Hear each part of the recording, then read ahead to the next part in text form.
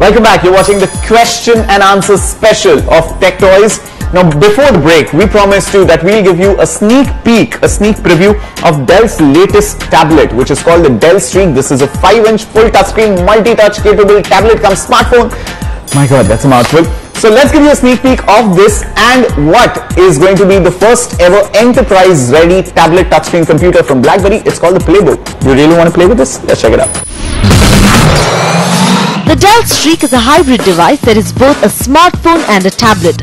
The best part about the Streak is its sleek 10mm thick form factor and 5-inch capacitive multi-touch screen that makes the Streak look simply classy. The Streak runs on Google Android operating system and is powered by a 1GHz Snapdragon ARM-based mobile processor.